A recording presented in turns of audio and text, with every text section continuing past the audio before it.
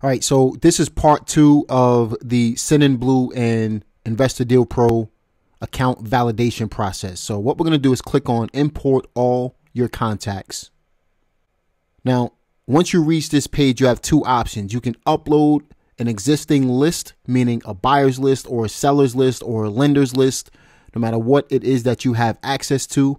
We're going to cover that in the next video.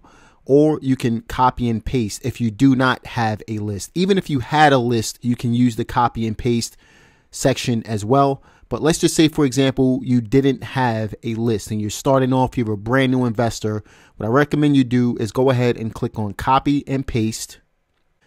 Then once the page pops up, simply enter your email address. In this case, I'm going to use support@reieducationacademy.com, and I'm going to go ahead and click on check the data,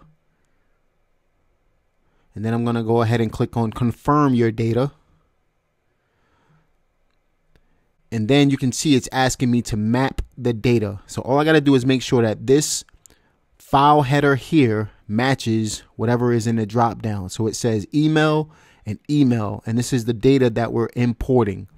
I'm going to go ahead and click on confirm mapping.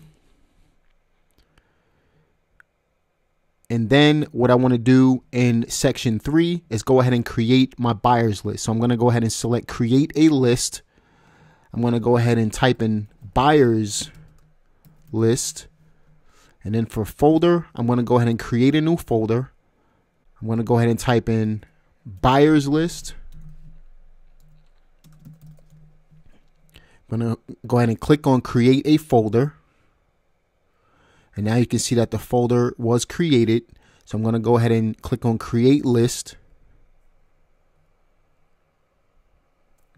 Then once I click on create list, down at the bottom, you can see one list is selected. I'm going to go ahead and confirm your list. Then I'm going to click the check box where it says opt-in agreement. And I'm going to go ahead and confirm your import. Then if I scroll up a little bit, you'll see that the import has been completed. So now you can see that I've added a contact to Investor Deal Pro. In the next video, I'm going to show you how to upload a buyer's list so you can start sending properties to your cash buyers list using Email Pro.